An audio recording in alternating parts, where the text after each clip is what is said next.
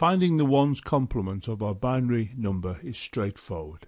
Consider the following example.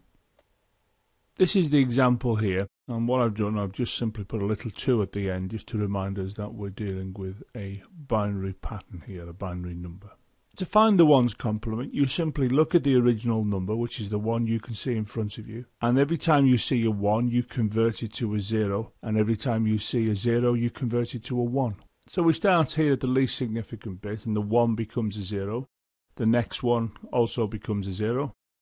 Going along, the 1 becomes a 0. Now we come to a 0, so that becomes a 1.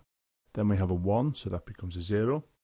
And then we can see we have 3 zeros, and all of these 3 zeros become a 1, as we can see here. So we therefore can now see that this is the original number here, and what we've simply done, we've produced a ones complement by inverting everything. And in binary, of course, inverting means changing a 1 to a 0 and a 0 to a 1, because there's only 2 figures in binary. Of course, in a microprocessor we typically have registers, and here is an 8-bit register, and into that I'm going to place a binary pattern.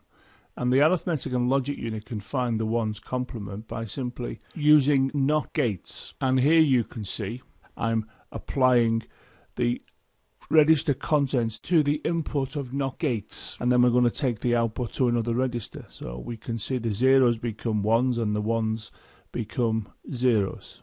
Just to remind you of the functionality of a NOT gate, here's its symbol here. Put a 0 at the input, you get a 1 at the output. If you put a 1 at the input, you get a 0 at the output. And we have A and F representing the input and the output, so we can see there is the truth table where this is A and that is F.